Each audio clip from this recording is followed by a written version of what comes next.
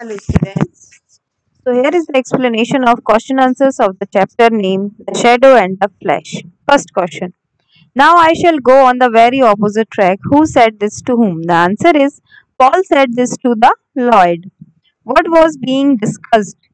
The physical properties and the possibilities of invisibility were being discussed. What was the opposite track? Answer is the opposite track that Paul chose complete would be to complete the same experiment by doing away with the shadow. Next question.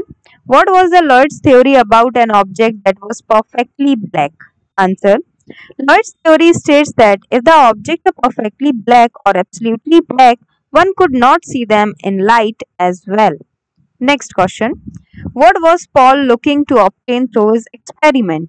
Answer. Through his experiment, Paul was looking to obtain transparency, a state of body which permits all the rays of light to pass through. His line of inquiry would be to do away with the shadow. Next question. What would reveal the Paul's position on the other side of the net to the narrator? Answer. A rainbow flash would reveal Paul's position on the other side of the net to the narrator. How did the narrator make sure of Lloyd's presence of the tennis court? So the answer is in the middle of their game of tennis, the narrator saw a ball rebound in midair and empty space close to the net. He then realized that Lloyd had come onto the tennis court. He looked for his shadow and saw it, its shapeless blotch moving along the ground. Next question. The narrator said that he trembled for the success of either of his friend. What was it he feared? How did his fear prove to be true? Answer.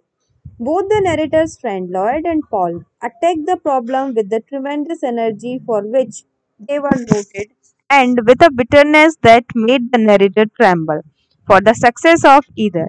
He feared that their rivalry would end really badly for both of them. His fear proved to be true, as in the end, when they both proved to be successful in their experiments, they came to physical blows when they meet on the tennis court. Last question.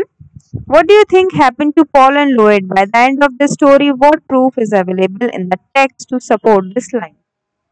Answer. Both Paul and Lloyd died by the end of the story because the narrator could see no more flashes of the light and the shadow had become long and stationary. These are the answers. The over-competitiveness displayed by Paul and Lloyd was beneficial in terms of scientific achievement but harmful with respect to their own lives discussed in class. Maybe the answer can be Paul and Lloyd made a significant contribution to the science as they discovered invisibility. However, their bitterness for each other led to their own destruction.